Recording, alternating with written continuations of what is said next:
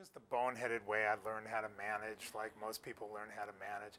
I think what seeps into a manager's DNA in most organizations very early on, overtly or subliminally, is that the reason you need process and management and control is that you fundamentally can't trust an employee culture to protect the company with its own good judgment. That just is what managers learn.